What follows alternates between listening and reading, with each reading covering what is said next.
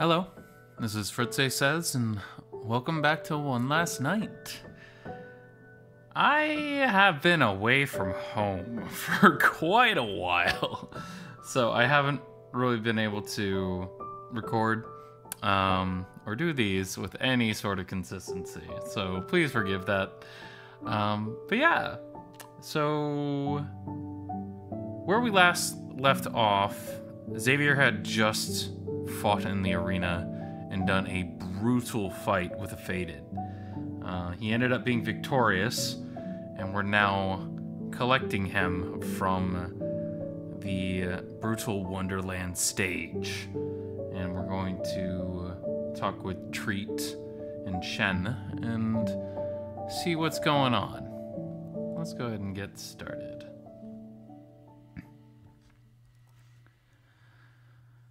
I ducked back down, motioning for Treat and Shen to bring me back to our secluded corner we've been in before, where I took a seat on the bench. Go get Xavier, please. Without protest, the two went off to fetch the bat, and I took a breather from it all. It hadn't even been a full 24 hours since I'd been reunited with Alistair, and I still felt so overwhelmed by it all. With the insanity of Wonderland thrown into the mix, I was just glad my part in it was over. Xavier and I had lived to see another day, despite both of us being worse for wear. That's a simple fact I could at least focus on. Anything more than that at the moment was a bit too much for me. It didn't help that I was starting to think the double head trauma I'd received had given me a concussion. Eventually, the three limped back to our corner, towels in hand, ready to wipe off the majority of the Faded's blood. I didn't even want to think about where that filthy cloth had come from. The crowd parted without a word from them, the display they had just witnessed only serving to provide more fear to our little party. Shen and Treat lowered Xavier onto the bench, the latter cringing a little as pressure was applied to his abdominal wound in the process. I wanted to rush over to fuss over him to try and treat his wounds, but I felt helpless without any of the supplies I usually had with me. I was almost panicking on what to do. Luckily, Treat stepped in instead. He immediately began assessing Xavier instead. Aside from the broken finger that's already been treated, there's the matter of his stomach wound and shoulder. Thankfully, the wound isn't deep, but I don't have anything sanitary to treat it with at the moment. The shoulder, however, is simply dislocated. I can pop it back into place, but it'll hurt. Shen, can you find him something for him to bite down on? I expected a tease from the hyena, but instead they set to the task immediately. How do you know how to pop it back in? Are you some kind of doctor? Treat laughed at that. Oh, the two of you really do have similar thoughts. I was the captain of my rugby team, so I took it upon myself to learn some basics of first aid and treatment of typical sports injuries. I've dislocated my own shoulder once or twice on the field. I placed my hand on Xavier's other shoulder and smiled at Treat, giving him a nod of approval. Don't worry, kid. You're in good hands. Treat returned my smile, appreciative of the trust I was showing him in this moment. I hadn't expected to find allies so fast, but they were exactly what I needed to help us get out of here. It felt natural to trust all three of my new friends. The moment was broken suddenly as voices called out from elsewhere in the room. Hey, give that back! Soon, handsome. I need it right now. But it's my lucky stick! They snorted. Who the fuck has a lucky stick? I do. Well, if it is so lucky, then it will come right back to you. There wasn't a response as Shen made their way back to our group, carrying the apparent lucky stick, a branch that was found who knows where or when. One bite down stick, delivered fresh in 30 minutes or less. Treat shook his head with a smile as he gave Xavier the stick to bite down on. All right. You'll feel some sudden pain and be sore for a bit after. Xavier gave a laugh before flinching. Pretty sure I'll be sore elsewhere regardless. Fair point. Now I'll pop it back in on the count of 3. Ready? Xavier placed the stick in his mouth and nodded. 3. Not wasting a second, he immediately pushed Xavier's shoulder up and back into place, causing the bat to bite down hard on the stick and make a muffled noise of pain. Sorry. If I counted down, the anxiety would have built up, and it's often better to just skip it entirely. You okay? Xavier rolled his shoulder gently, testing it before he used the arm to take the stick out of his mouth.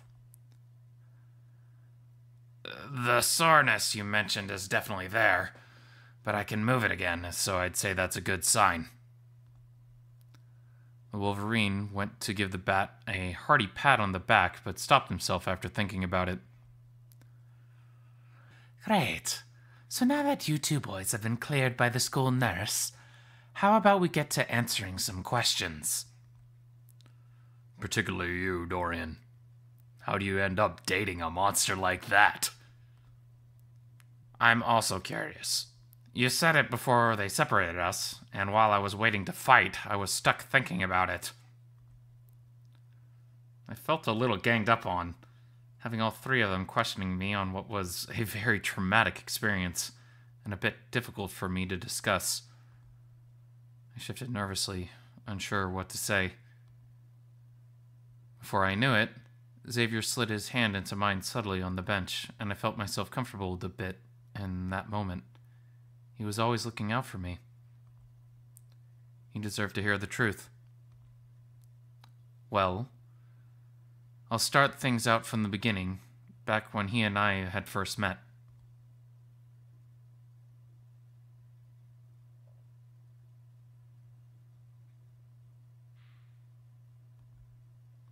Several years ago.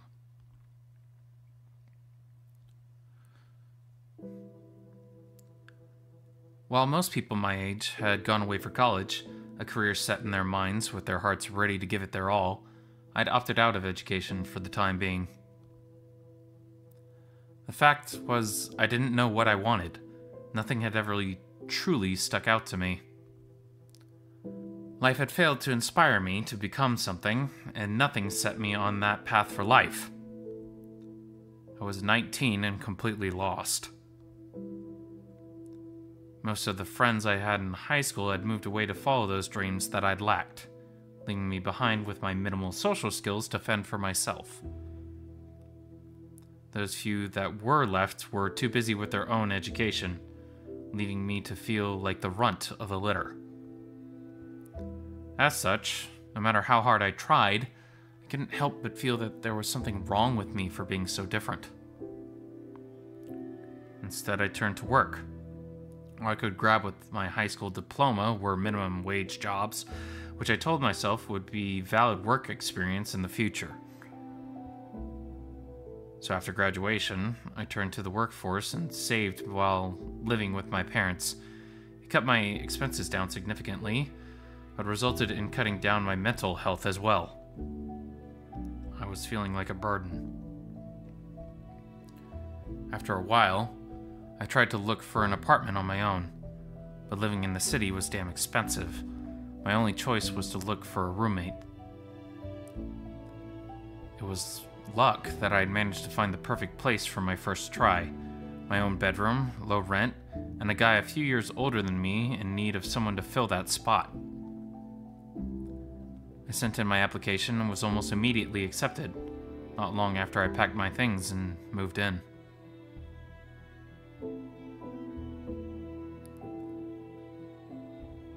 I was nervous, rooming with a stranger. My social anxiety wasn't a help in these kinds of situations, but over time I warmed up to him. His name was Will. He was a fox, tall and slender, with some muscle on him. Quite the ladies' man, considering the amount of women he dated in the time we lived together. He was also quite accepting of the fact that I was gay. I started living what felt like a fresh start with a new friend.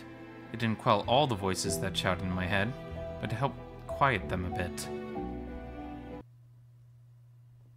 Look, I hate to interrupt a good story.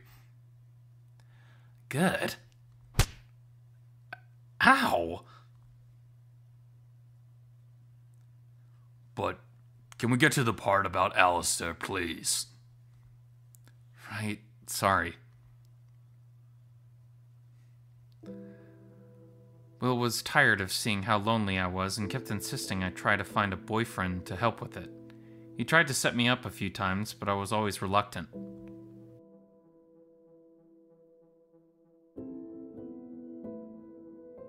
Eventually, he decided to invite me to a bar with a couple of his buddies, one of whom worked there. I accepted, and upon arrival was when I met him.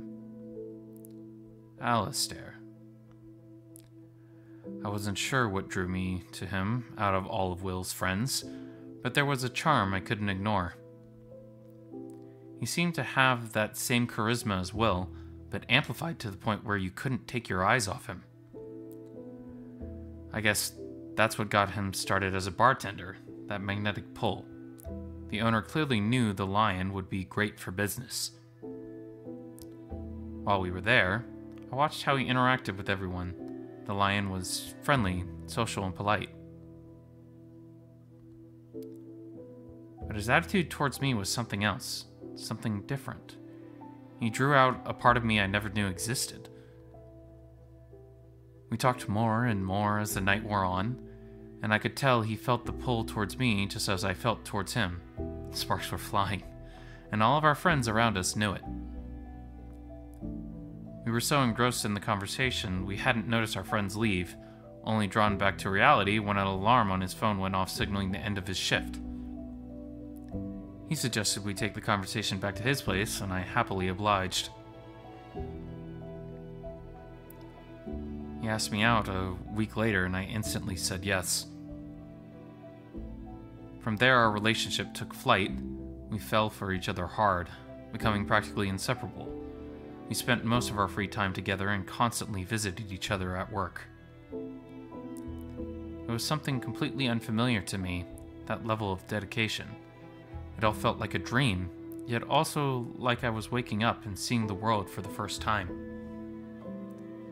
Our relationship changed me on a fundamental level. I was an introvert and he was an extrovert, but our time together brought out parts of me I didn't know I had hidden. He taught me that, though the world was cruel, I shouldn't be afraid of it. I learned how to act confident by being myself, to socialize, even to love and be loved in that way. My whole perspective was changed by Alistair. Which is why it's so shocking to see him the way he is now. Back then, he was caring, kind, affectionate, and sweet. He stuck his neck out for anybody and everyone, and was more than willing to go out of his way if it meant he could help someone. He did volunteer work at the orphanage he was raised at, as well as donated money to them on a monthly basis. He took me on a few dates where we helped out at a soup kitchen. It wasn't quite what I had expected, but any time spent with him was time I enjoyed. He also treated me like a king when we started out. He spoiled me with gifts and quality time and so much affection. I could tell he was a truly kind soul.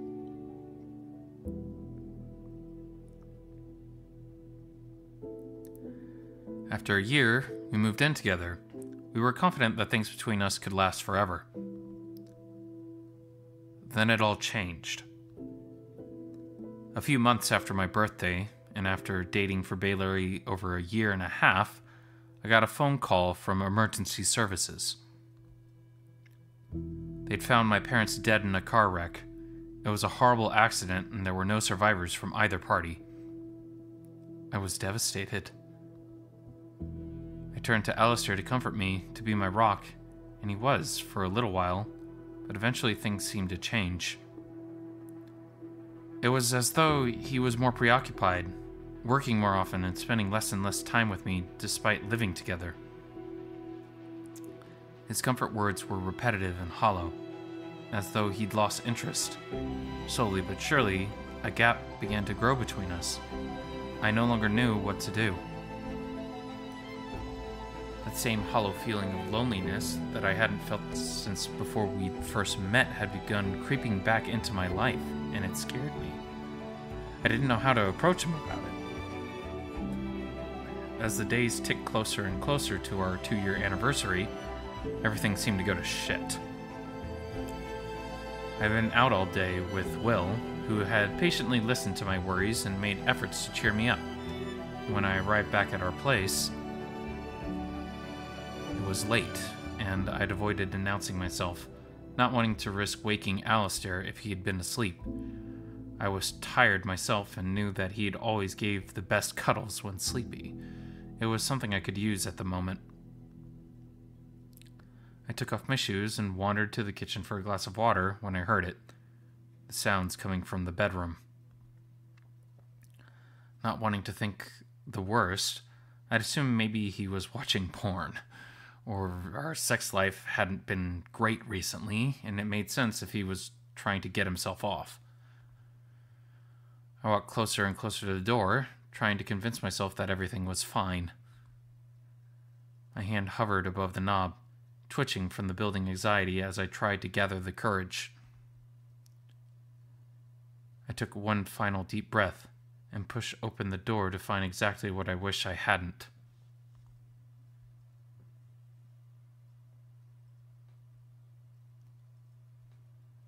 There, bending over another man, was Alistair. They were parallel to the door, so I could see both of them in full view as they fucked. Both had frozen as I'd opened the door, and they stared at me in shocked surprise. I think Alistair must have called out to me at that moment, but my ears were dead to the world as I fled, my heart racing. I couldn't believe the sight before me. I couldn't help but wonder what I could have done better, where had I gone wrong, and what had led things to the point where he'd cheat on me. All these thoughts echoed through my head as I fled into the night. The image burned behind my eyes, Alistair naked with a man whose face I'd never forget. The one and only palace cat I've ever met, who stands up there now next to his master.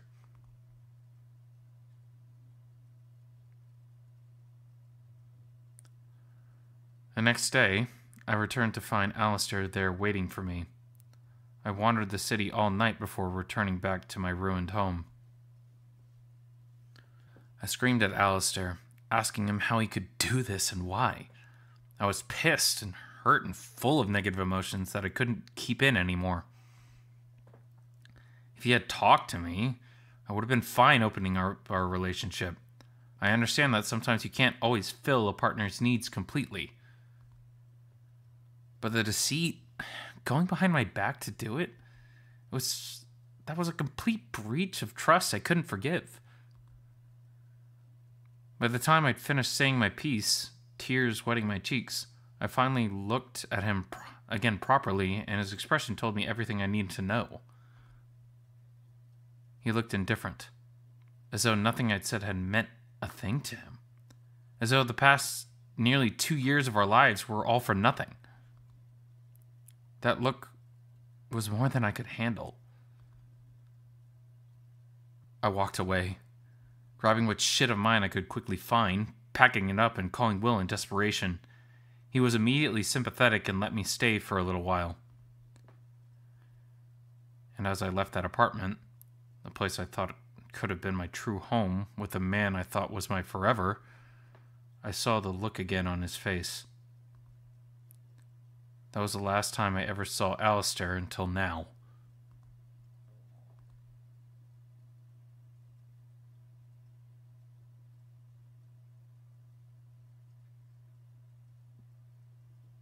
There was a silence amongst us as I finished the story. Nobody quite sure how to respond to the situation.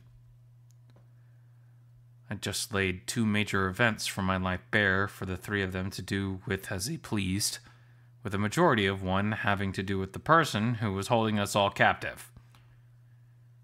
Frankly, both things were trauma I hadn't wanted to relive, but were necessary in order for them to have a better picture in understanding our captor. I couldn't help myself worrying over what they would say, though. I knew I wasn't in the wrong for what happened, yet a part of me felt like I was even after all this time.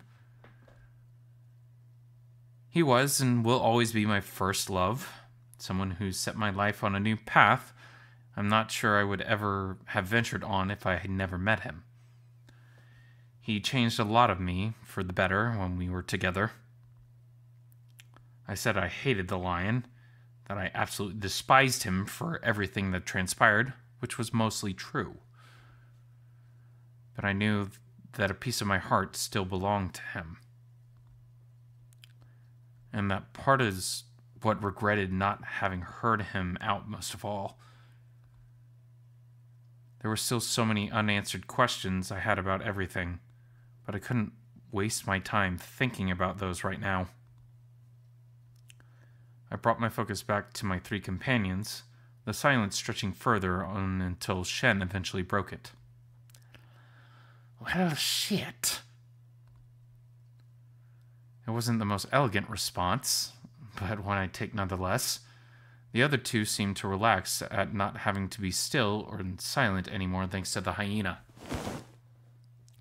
Almost immediately, I found myself wrapped in a double hug from both Xavier and Treat, in an effort for them to show their support for me in the scenario.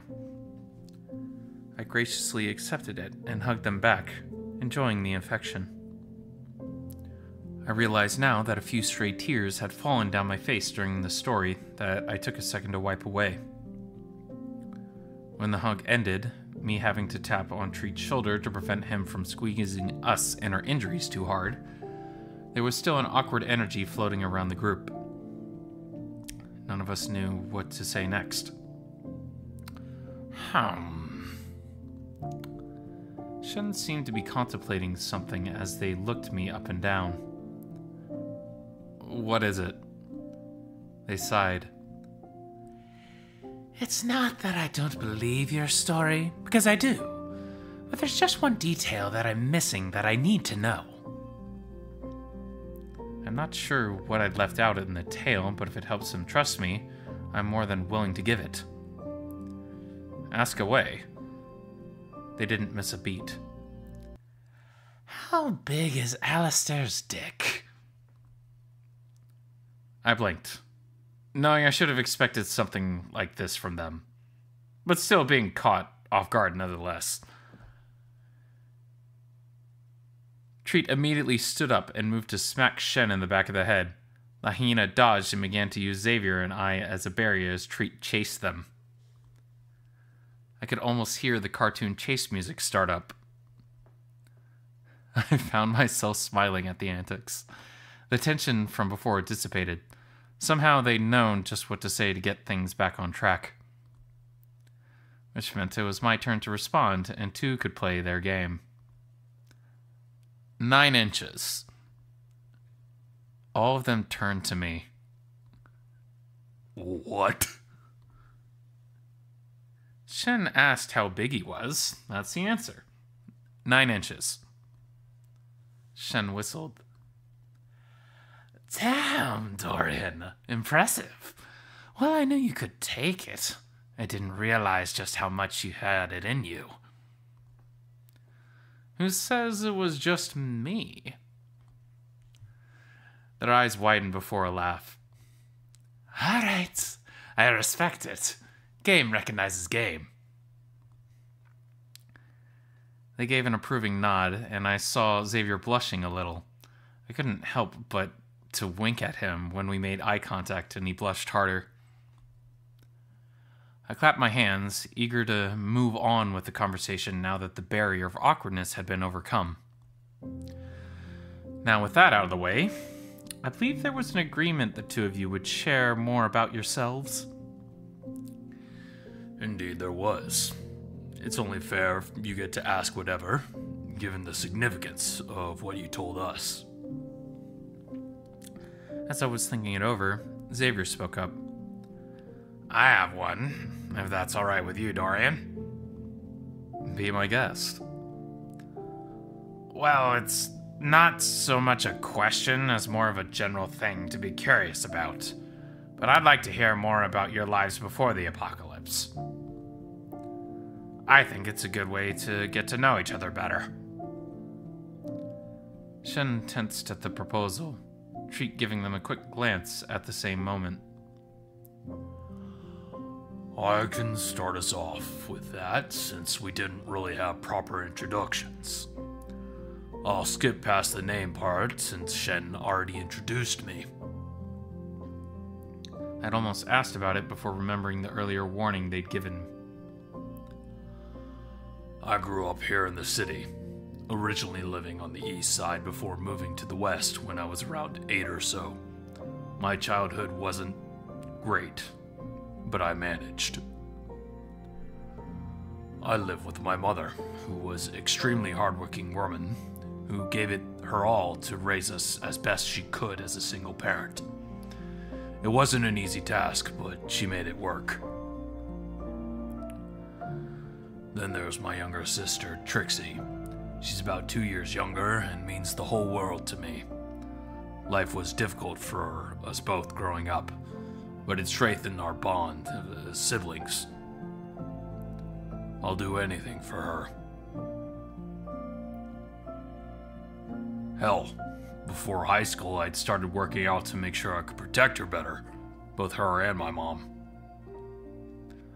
Since our mom was busy working full-time, we dedicated ourselves to studying so she wouldn't worry about us in our future. At a young age, we both had the goal of getting to a place in life where we could support her like she did us. Eventually, when I'd entered high school, I was in great shape with a studious and healthy mind. Classes were easy for me, and I was ready to learn something new, which is where rugby came into play. I joined our school's team in my second year, and by the third, I was the star player. I had a knack for strategy and a build that was imposing to others my age. During the championship that year, several scouts attended the match in order to seek me out for their universities. When the time came for my final year, I didn't even have to think of where to apply. Universities from across the country were hoping to have me go to their schools, offering full-time scholarships. It was all a dream come true for me.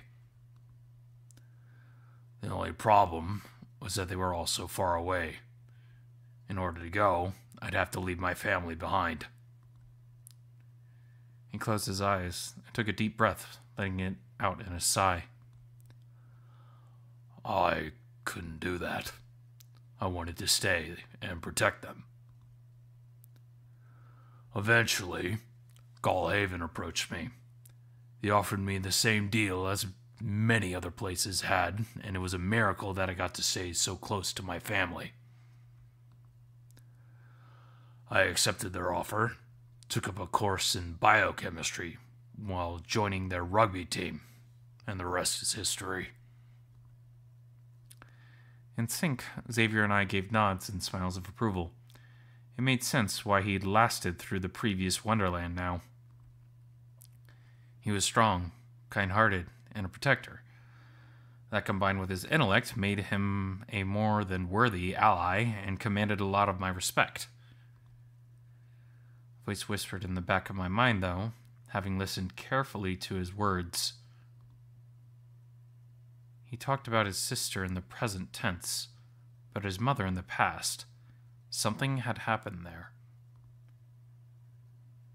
Instead of dragging the conversation down with what would have no doubt be a difficult topic, I turned my attention to Shen instead. What about you? What about me?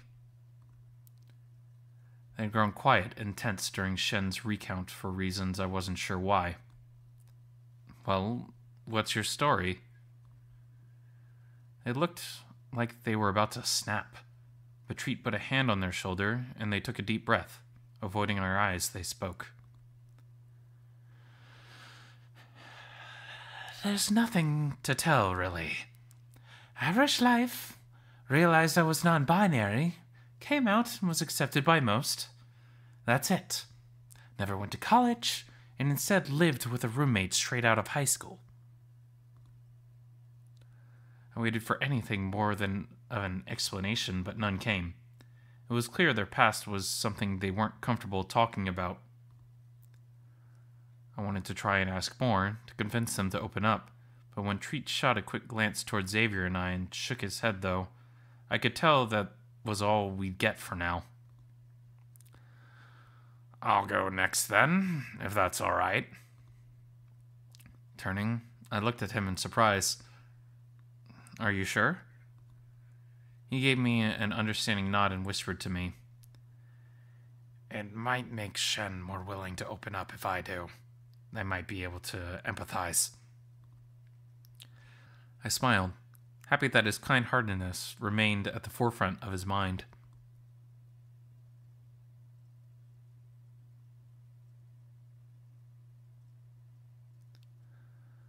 I listened with the others as he gave him the same story he told me on our journey, only interrupting a few times when he started to go on a tangent over one of his passions. Then, I found Dorian, and he told me about what happened to the world, and now we're here. Treat and Shen wore the same look of sympathy I had when he first told me. It wasn't exactly the happiest of backgrounds, but Xavier told it with a smile.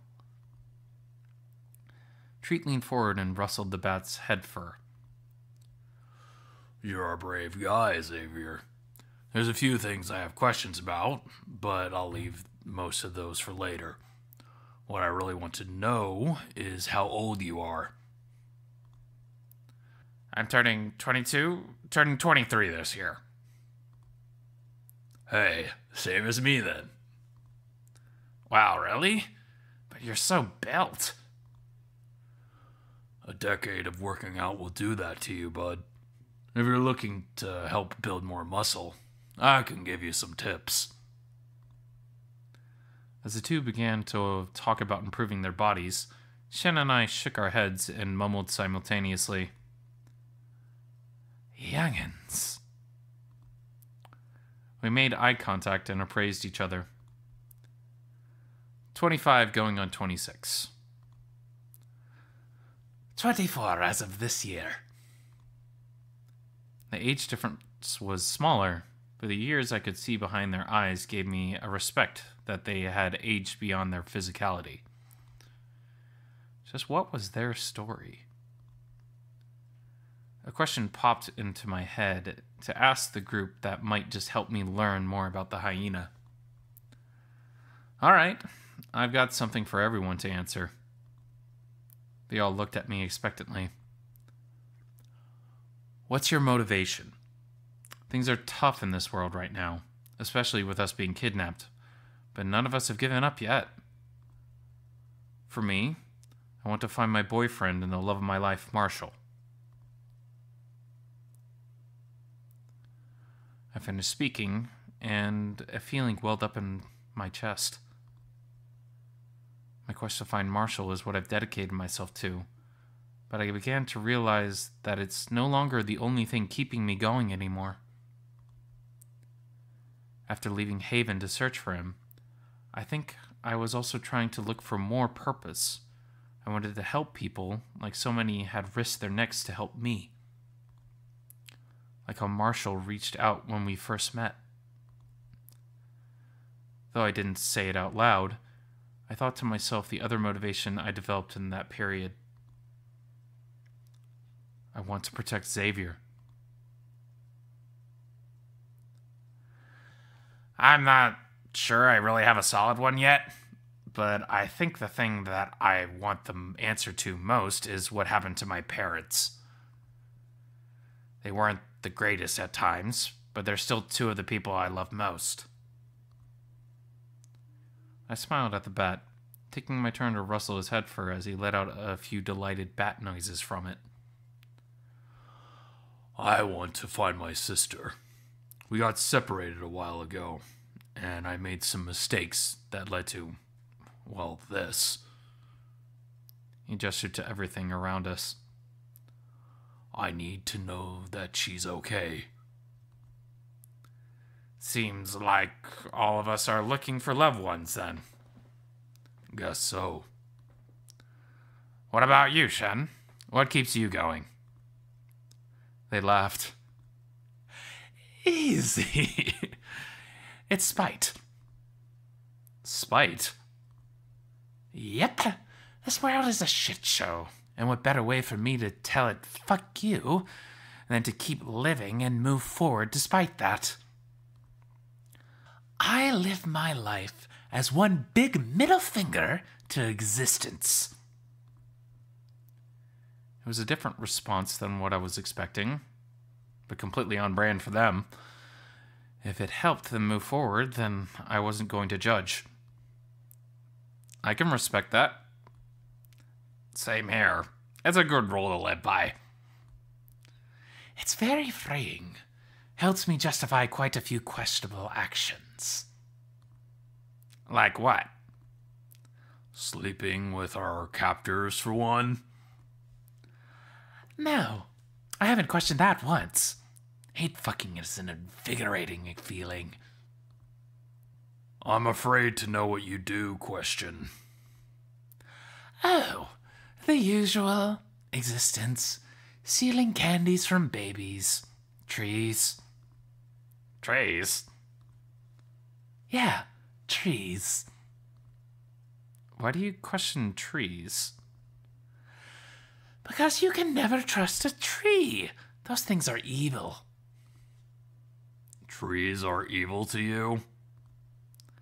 I don't get why this is so hard to understand. What has a tree ever done for you? Plenty of kids each year get injured climbing them.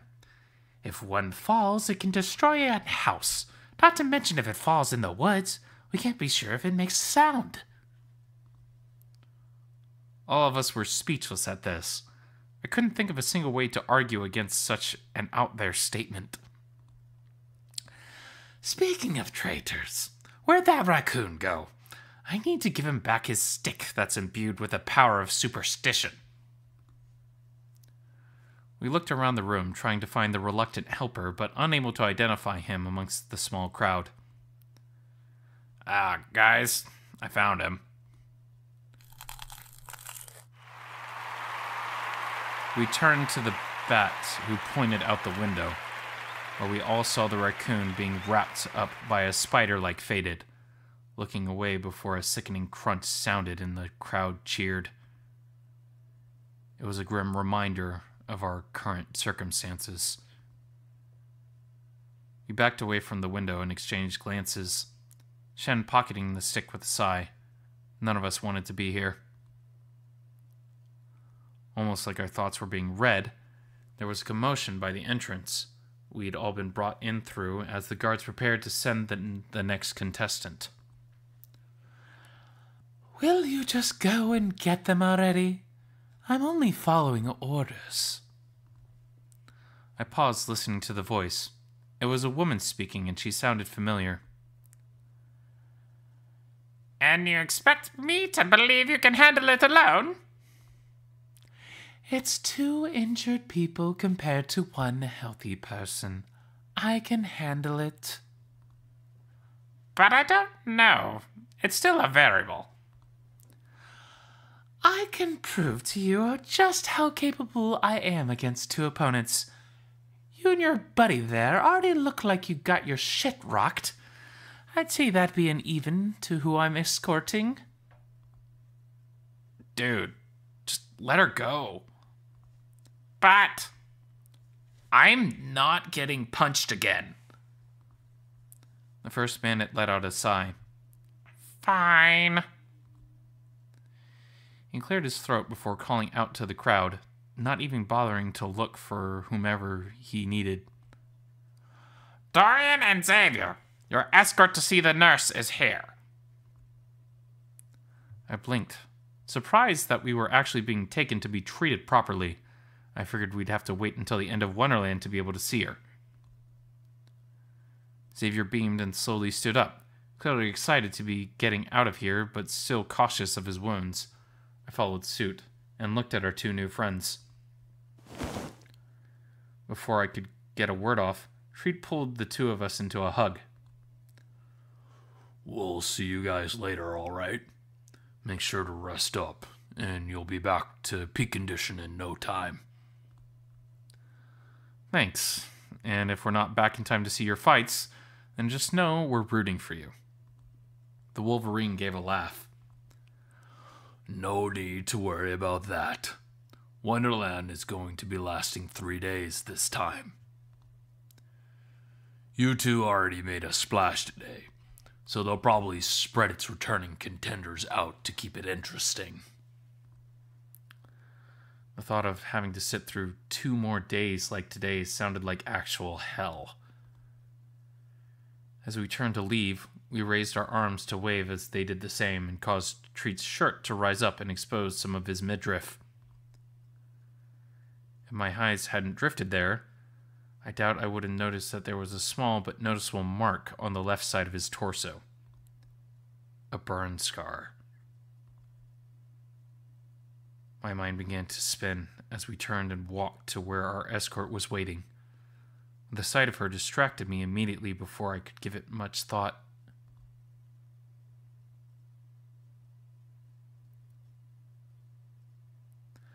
Standing at the entrance was a tall but muscular woman, a bandana covering her muzzle. She was a German Shepherd, as evidenced by her color scheme and other canine features. She wore an aqua blue sleeveless top, showing off the definition in her arms and the dragonfly tattoo that curled its way up her right bicep. To match, she wore black jeans with a belt, while a dangling gold and blue earring hung from each ear. I tripped over my own feet trying to get myself stable as we approached her. What was she doing here? She laughed at my stumble and turned to the guards. See what I mean? Hardly a threat. She reached a hand to his cheek and patted him a few times. Now, how about you be a good boy and bind their arms as an apology for the hassle you just put me through for a simple request, You wouldn't want Alistair to find out you've disobeyed him now, would you? The bandit grumbled to himself as he bound our hands in front of us, handing the leads to our escort. Perfect. That'll be all, sweetheart. With that, she turned and led us out of the room towards our destination.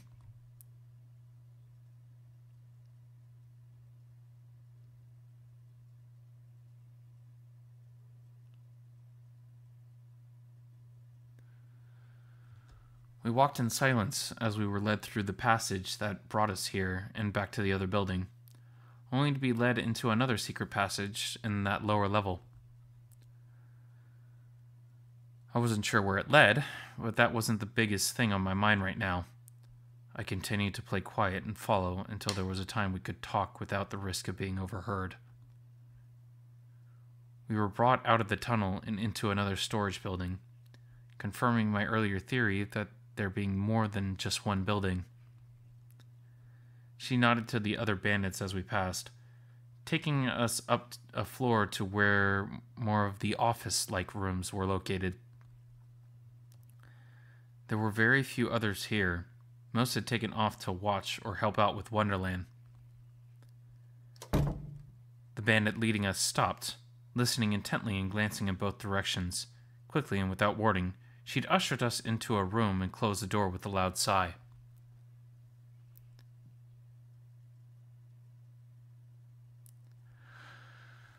Fucking hell, that was stressful. I'm impressed with myself that I managed to get this far. But this is an entire step up. Go on, you can applaud me now. Xavier was looking at her utterly confused while all I could do was stare in shock. Holy shit, it really is you. In the flesh, D. Bring it in. The German Shepherd wrapped me in a tight hug. I tried to return it, but was unable to due to my bindings. I let out a grunt of pain as she squeezed my unintended injuries with all her strength. Quickly, the canine drew back. Right, sorry. Got carried away with the moment there. Let me take care of those. She started to remove our restraints, prompting Xavier to speak up. Dorian, why do you seem to know so many of these bandits? Is there something you're not telling me? This drew a laugh from her. I like this twink already. He and Oliver would get along well, I think. Aside from the questionable fashion choices, that is. You really do know how to find them, D. Xavier muttered something under his breath. Why does everyone keep calling me a twink today? I watched as the gears in his head clicked into place with a start. Wait, are you from Haven? She beamed at him, lowering the bandana from her muzzle.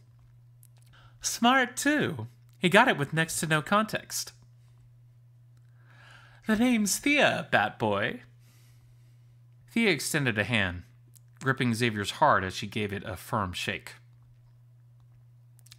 Xavier. A strong name. I like it. No wonder you did so well in your fight. The brutality at the end was a bit overkill, but admittedly, I'd do the same in your shoes. I stepped forward, bringing the shepherd's attention back to me. Look, Thea, I'm excited to see you here, probably more than you know, but I don't understand. Why are you here? How are you here?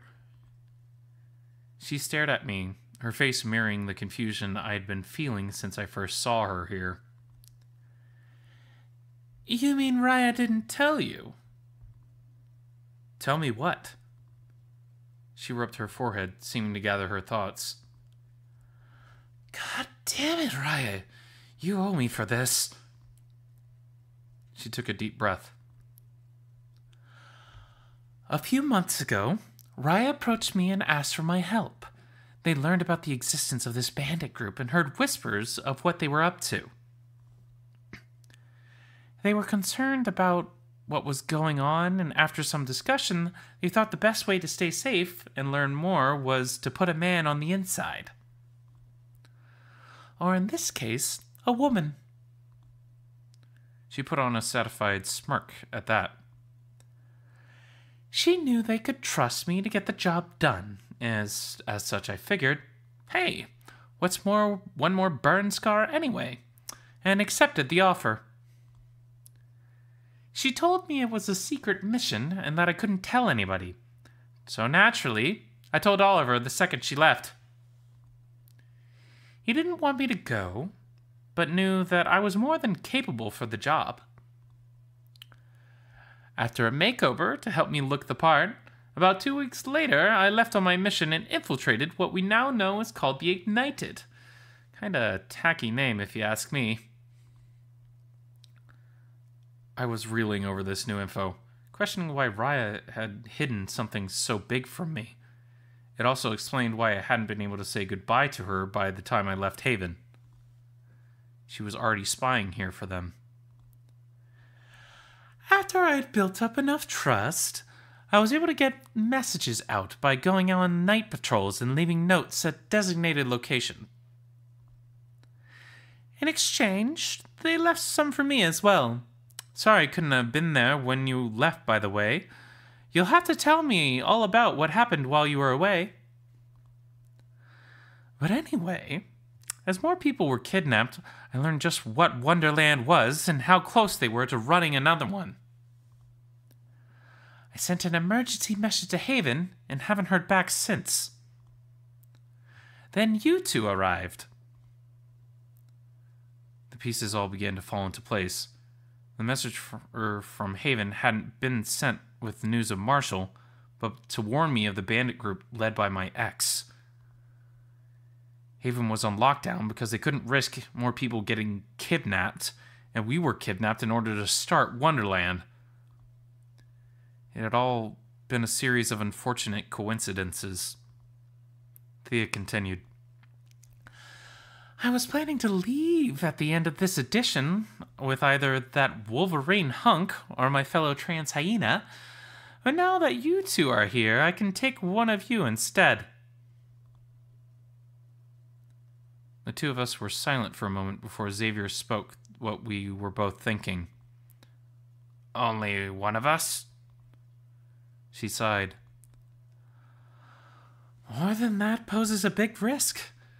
This wouldn't be the first case of an escaped attempt. It'd mean I'd be locked up like you two if we fail and leave Haven down. Not to brag or anything, but an important part of its leadership. She turned to look at me. Which is why I'd like to extend the opportunity to take you with me, Dorian. I blanched. Wait, what? With your help, there's no doubt we can organize an assault on this place. If we do enough damage to their inventory, rescue their prisoners, maybe fuck with some of the Lion Dickhead's personal supplies, it could cause an internal conflict. It might just be enough to get them to disband even. So what do you say? I barely even thought about it before the word left my mouth. No. No? I shook my head, catching Xavier's surprised reaction in the corner of my eye. As much as I'd like to do that, Thea, I can't. My conscience wouldn't allow me to accept getting out while others are trapped here. The duo stared at me, likely confused as to why I wasn't taking the opportunity to escape. Isn't this what I had wanted? A chance to get out and continue searching for Marshall? Which is why you need to take Xavier instead. Whoa, hold on. Why me? I don't even know anyone from Haven. Your connections there would be much more influential, and you'd accomplish a lot more. Because I know what you've been through. And I know that the last thing you want is to be trapped again. The bat shifted uncomfortably. Our whole kidnapping was never supposed to happen, and you deserve the chance to be able to live a life not trapped in one place. You've had your share of burdens recently, Xavier. Allow me to give you this break, please. He was silent for a moment before wiping a tear and smiling at me. Thanks, Dorian. The bat then threw himself into a tight hug around me. Anytime, kid. We stood there in our embrace for a short while until Thea cleared her throat, ending the moment. I couldn't help but feel a heat rise to my cheeks. Thea eyed me suspiciously before continuing. Well then, Xavier. Looks like you'll be getting to see Oliver sooner than I thought. God, how I miss his wit right now. I'm sure he misses you all the same. Did your lovely twin give you some acting tips before you left? 'Cause you were quite convincing. Nope, that was all me, Dee. It's easy to blend in when nobody is willing to challenge you. She flexed. Guns of steel and a boisterous personality can take you a long way, boys. Keep working towards it, and maybe someday you two can be like me. A sassy blacksmith? Damn right. I know that without this apocalypse, I would have been the next worldwide icon little girls dreamed about. I smiled mischievously. Or had nightmares about. She glared. Careful, Dorian. I can still bench press your ass up and over the side of a building. I raised my hands in defeat, causing her to smile. As much as I'd love to catch up more, we need to get the two of you to Nadia's office. If we waste any more time, they'll know something is up. Thea grabbed the rope and gestured to put our hands up so she could rebind them. Since I am going to be taking the bat here with me, though, I'd appreciate it if you could get us some help, Dorian. What do you mean? Even though Wonderland will be over and the bandits will be partying to celebrate, it would help if you could get distractions going. The less guards roaming the halls, the better. If you can manage a way to distract Alistair, too, that would be perfect. He's their boss for a reason, and that reason being he packs some serious firepower. I nodded, my curiosity piquing at what the lion had that could tame so many people. Thea turned her gaze to Xavier. Lastly, find a way to get yourself to the nurse's office for the final night. It's the easiest point of extraction for me to get the both of us out of here. You both get all that? Loud and clear. Excellent. She placed an ear to the door, listening for a few moments before pulling the bandana back over her muzzle. All right, you two. Back to being miserable. It's time to take action. With that, our spy flung the door open and brought us back into the hallway and towards our destination.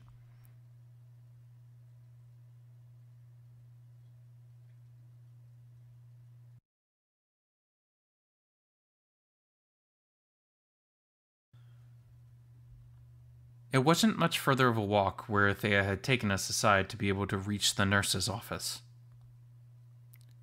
It was an average-sized room, with proper beds spread out across it. I wasn't sure where they'd managed to find them, but I considered myself lucky they did.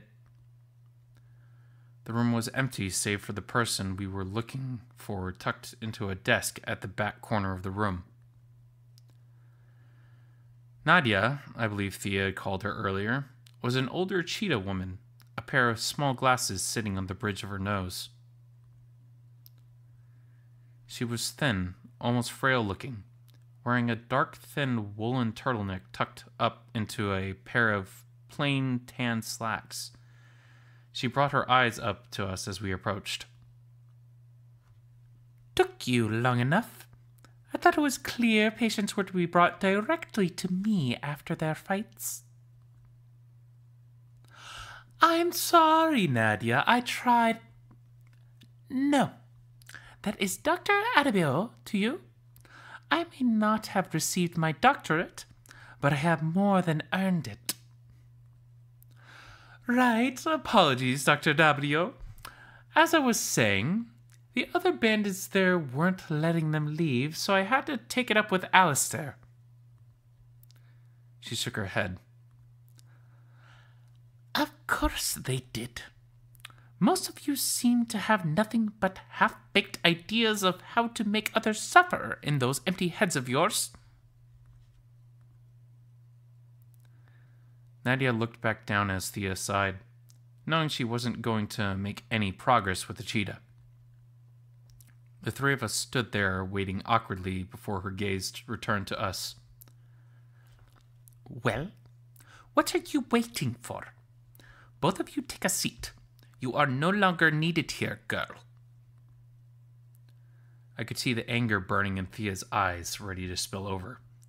I nudged her with my foot to get her back to composing herself. She glared at me before her expression softened. Thea untied our leads and walked to the exit, spraying one last glance at us and lowering the bandana to her mouth for 2 words. Good luck. I nodded in understanding, and then she was gone. Xavier and I sat across from each other for a moment, unsure of what to do as the silence stretched on. After a moment, Nadia stood from behind her desk with a first aid kit in hand, and moved towards us to begin whatever treatment she had planned. Now, which one of you will be first? Her eyes darted to me and then Xavier, stopping with recognition of the bat. Ah, I see you have fought on the first day. Quite unfortunate. Well, can't say my luck has been too great recently, so this was about par for the course. He started to laugh, but cringed in pain from his abdominal wound. Nadia's eyes lit up in concern as she finally noticed it. That decides it. We are treating you first. Remove the shirt so I may properly look at your wounds. But what about... He will be fine. He's injured too. He will be fine. Dressing an open wound like this is what matters more at the moment. Xavier looked like he wanted to say more, but she shushed him. Talking will only make him wait longer. Be silent. The bat looked at me helplessly, but all I could do was shrug. I wanted Xavier treated first anyway, so this was the best outcome. The comment she had made earlier clearly had ground to stand on as she began her treatment. Her hands were quick and efficient. First, she had taken a bucket with warm water that had been prepared from before we arrived and began gently dabbing at the area around the wound. Once the dried blood from both Xavier and the faded had been cleared, she grabbed a clean cloth and some strong-smelling disinfectant to gingerly apply to the wound. Xavier sucked in a sharp breath and grunted, the sting from the fluid causing him pain. Poor kid. Taking a roll of bandages, she tightly bound his abdomen in the gauze and tied it off, securing it in place with a bobby pin. Done. You were lucky the wound was not deep. Otherwise, you would have needed stitches and months of bed rest. Do not overdo it, or the wound will reopen. Are there any other injuries you sustained that I should look at? Well, I had my shoulder dislocated, but a friend of ours popped it back in. Oh. She moved to his shoulder, applying pressure to the area to check it.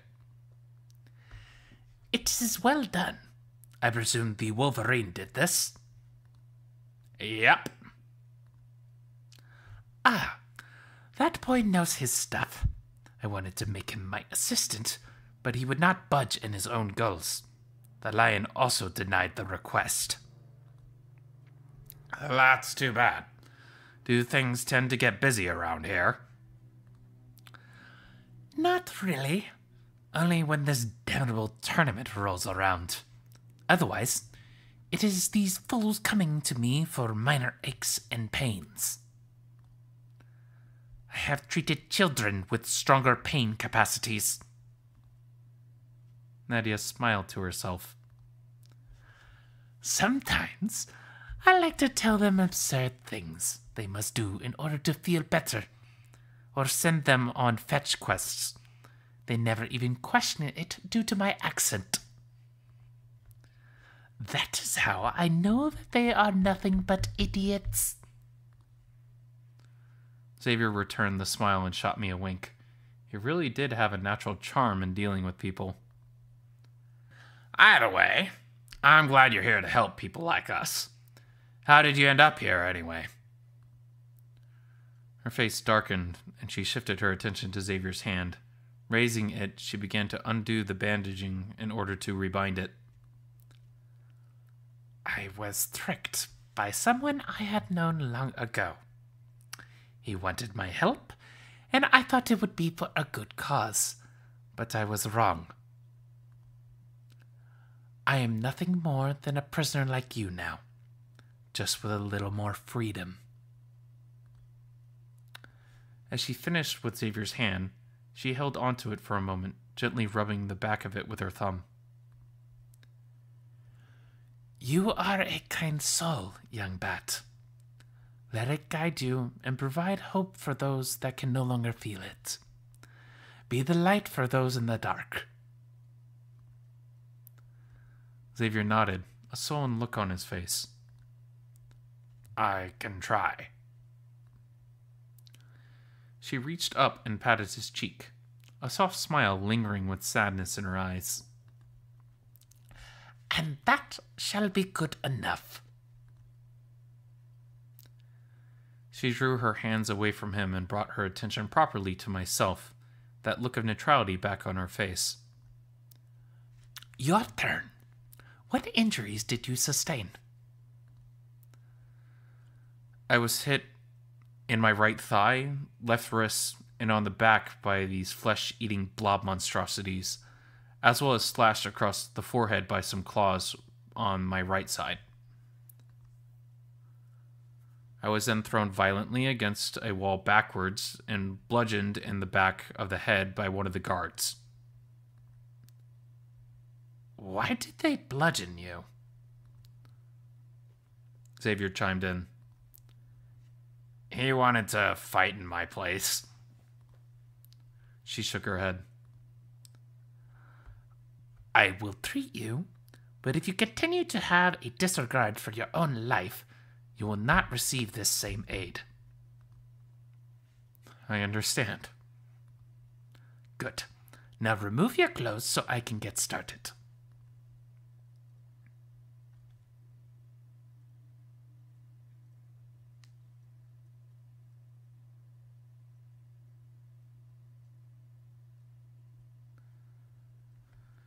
A few hours later, I laid back in one of the makeshift hospital beds and stared up at the ceiling. Like Xavier, I'd been lucky my wounds weren't deep and hadn't required stitching. The bleeding had stopped amongst all of them, and I would likely heal quickly. Unfortunately, my head hadn't been so lucky. The trauma from the bandit and the wall impact had left me to nurse a minor concussion for the next week or so. A bandit had dropped by some time after to send a report back to Alistair, and Nadia informed them that we would be spending the night here for further observation. He tried to object to that, but she quickly shut him down and sent him on his way. It was clear by now the first day of Wonderland had finished, but rather than feel any sort of release on that fact, I felt nothing but anxious and sad. Nobody else had been brought to the office today, meaning Xavier and I were the only two survivors. Not only that, it had left only 2 days for me to form and coordinate an escape plan for Thea and Xavier. It was all a lot to handle. I stared across the room to look at the bat, sleeping soundly in his cot. I'm sure he was glad to not have to sleep alone in a dark space again. Meanwhile, Nadia sat at her desk in the corner reading a small book. I couldn't make out the title, but the cover was worn from reuse. I had a time limit to all this, and I couldn't waste any more. We'd be taken out of here come morning, and that left a few chances to try and convince her to help us with our plan. It was now or never, but I should at least try to play things smoothly with her like Xavier had. Maybe she would also warm up to me. So, Nadia, what... No. She didn't look up from her book. No? I did not give you the right to address me by my first name. If you are going to talk to me, call me Dr. Arabio.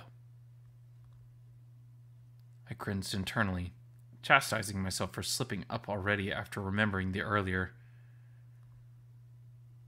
Right. Apologies, Dr. Arabio. All I was going to ask was what book you were reading. No response. What is it called? She flipped the page. And why do you want to know? I'm sorry? What does it matter to you what book I am reading? There is nothing to be gained from such simple conversation. What about me makes you think I am a woman who cares for vapid and empty pleasantries? I quieted, unsure what to say. I think it is clear to the both of us that there is something on your mind you want to talk about that you have deemed important enough to interrupt my reading. So. She paused, finishing the page she was on and sliding a bookmark in it to look at me in the eyes. Speak your piece or hold it so I may go back to enjoying what limited free time I have of my own. Well, no time like the present. We need your help with something. A plan that we only need you to play a small role in. It's simple, really. All you need. No. But I didn't even finish what I was saying. Yet my answer remains the same. Can I at least No, because I already know what you're going to say. And what's that? The edge of frustration was creeping into my voice at her dismissive attitude toward my pleas for help. Do not raise your voice to me, boy. You are as easy to read as my book. She dropped it on her desk for emphasis with a thump, standing up and walking over to where I sat. You plan to try to escape this place, to take your friend and flee, but it will not work. You are not the first to try, and you certainly will not be the last to fail. We have someone on the inside, though. That bandit who brought us here earlier, she's been spying for months and can help get at least one person out. She laughs. If she is your spy, then your chances are even lower. Nothing about that girl has been subtle since the day she arrived. She would also not be the first to turn her back on our captors. And what happened to the last one? I believe you have already met him. After all, he helped your friend there earlier. My mind flashed to the burn scar I'd seen on Treat's midriff earlier. So he had been one of the bandits, and was caught trying to escape, resulting in his imprisonment. But why had he joined in the first place?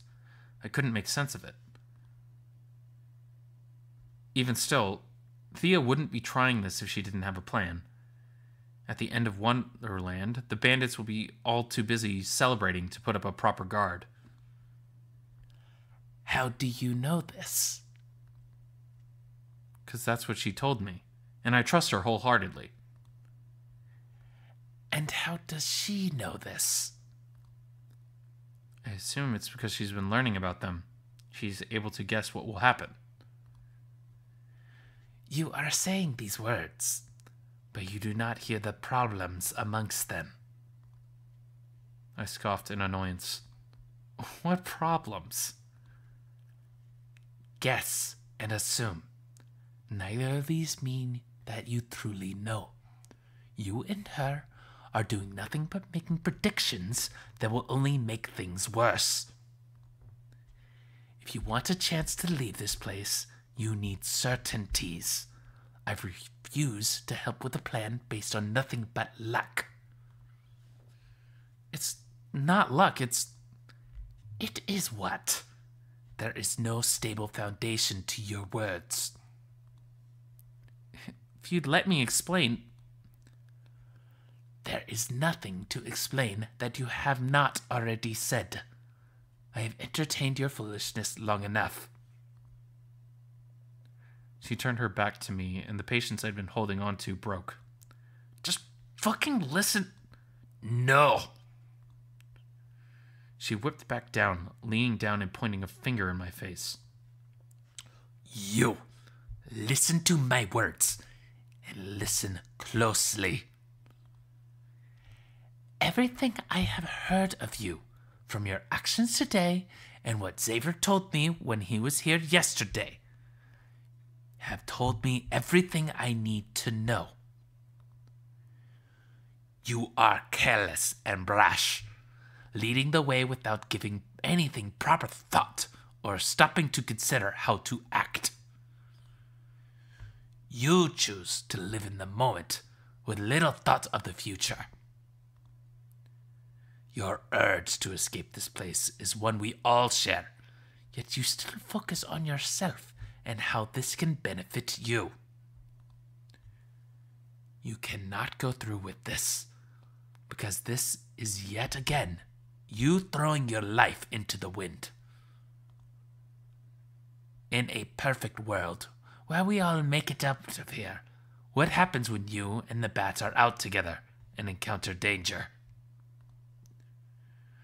You will continue that reckless and endanger him with yourself?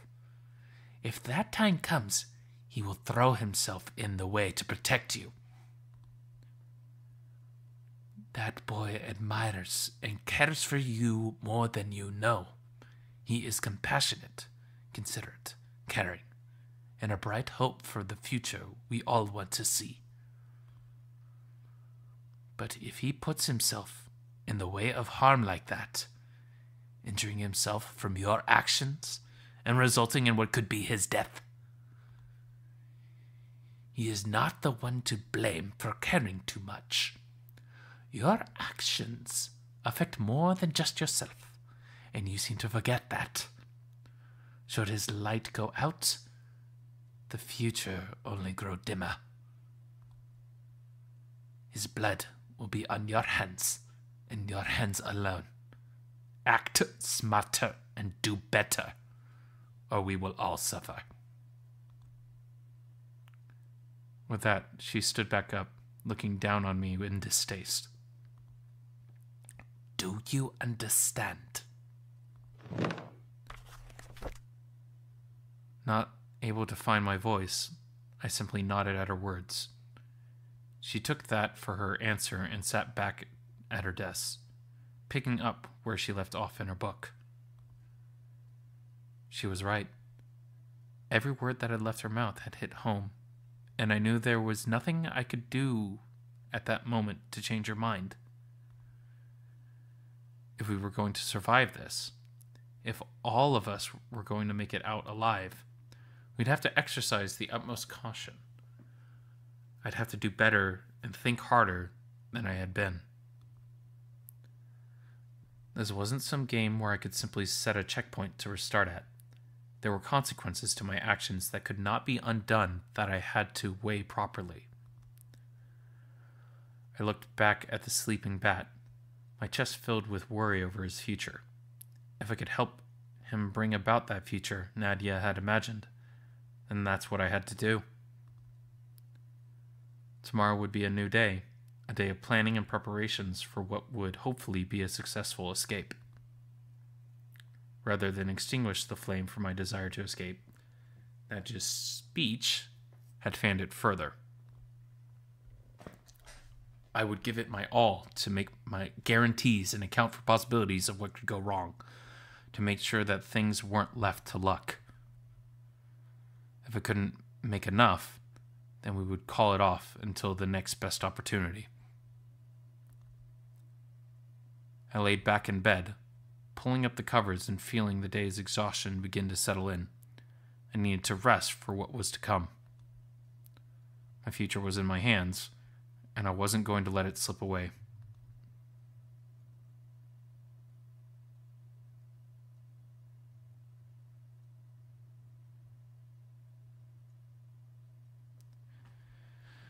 It wasn't often that I dreamed, but on the few occasions that I did, a faint memory playing behind my closed eyes as I drifted off to sleep was the most I ever really got.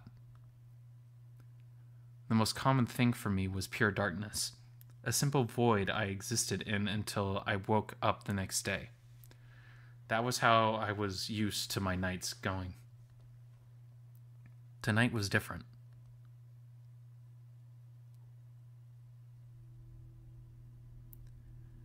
As I drifted off to sleep, I found myself in a gray space.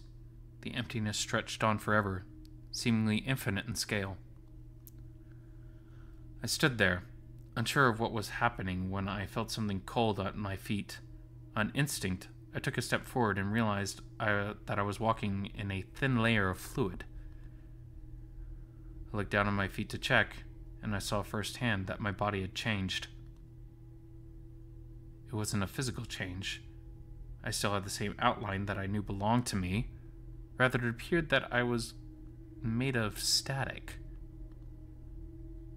I reached my arms up in disbelief, staring at the glitching, constantly shifting texture that was in their place.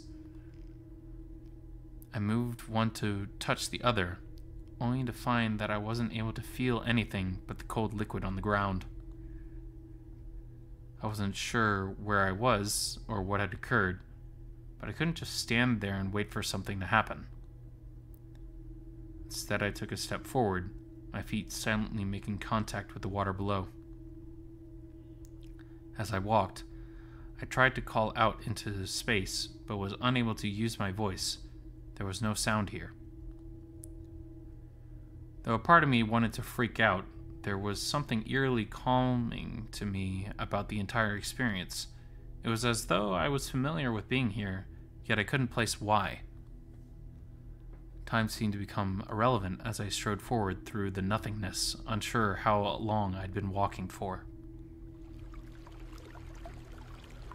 After a while, I heard a noise in the distance. As I approached, the water at my feet seemed to be drawn towards it as well.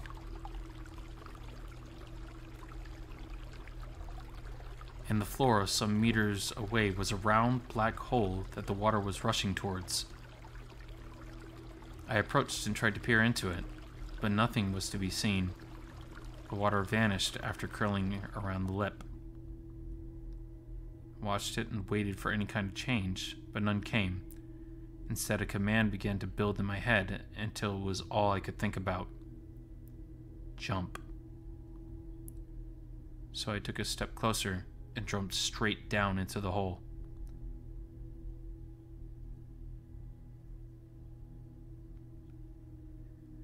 It was like I'd been submerged in water, the icy feeling in my feet spreading through my whole body as I floated. The noise from before, as well as the hole I jumped through, had vanished. Alone, I floated through nothingness, until I felt myself pulled forward at a rapid speed, my body hurtling towards its unknown destination with nothing I could do to stop myself. Then, just as sudden, I'd stopped. Before me now was a sphere of light, pulsing in the space, yet illuminating nothing. My body no longer responded to my efforts to move, the only thing cooperating being my eyes. As I took in the space around the orb, I realized I wasn't alone here.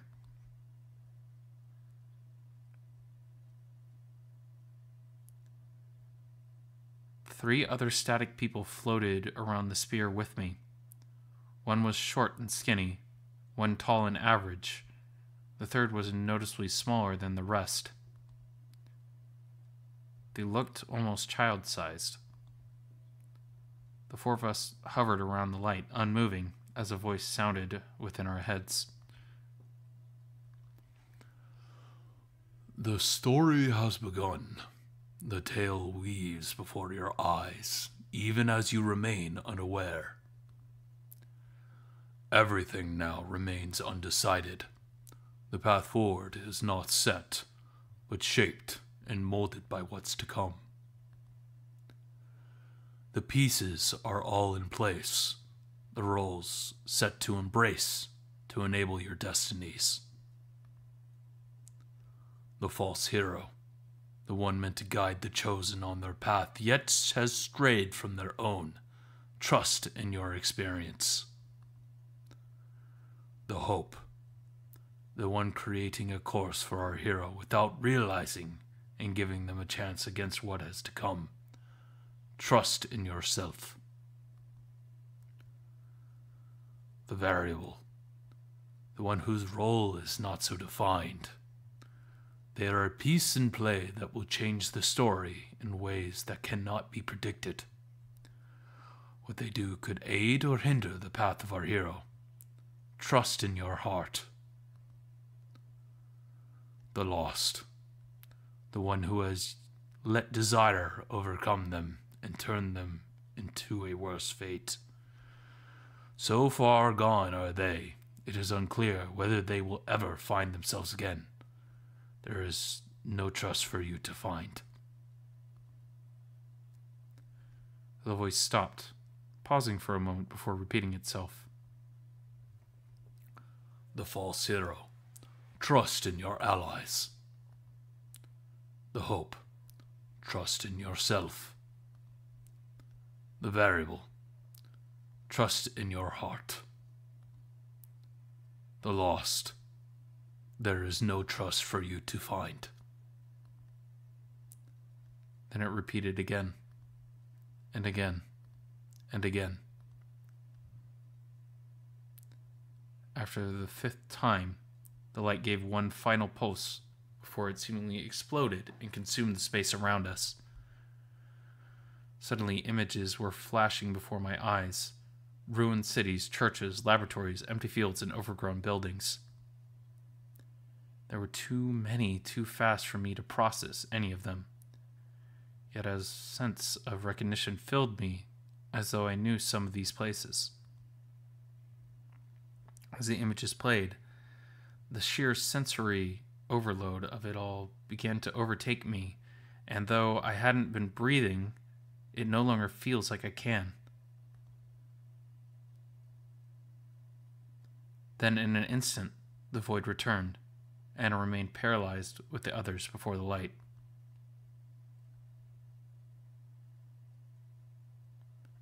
Begin. I took one last look at the shapes as their voices said that, and then my body was sent rocketing back through the darkness and towards myself, back towards consciousness. To be continued. Okay.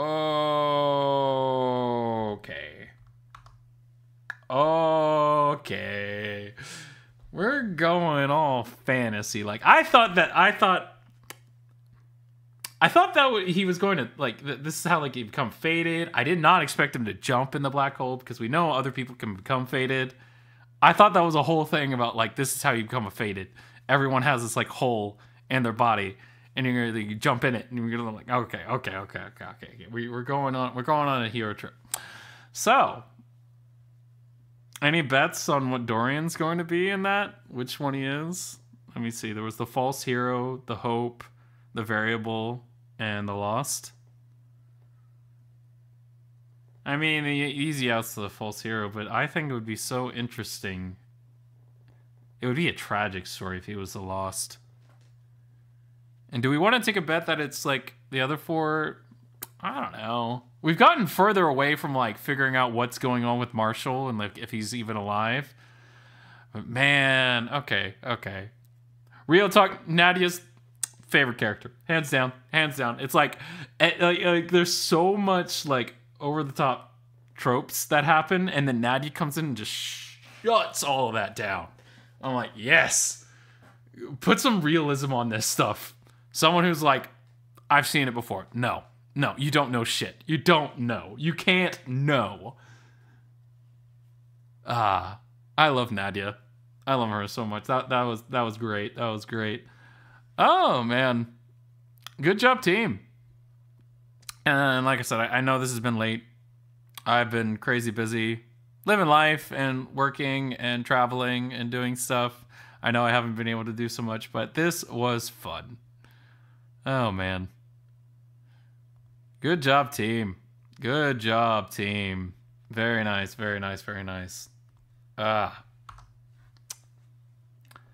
This has been Fritz-Ay Says, and have a nice day, everyone. Ciao.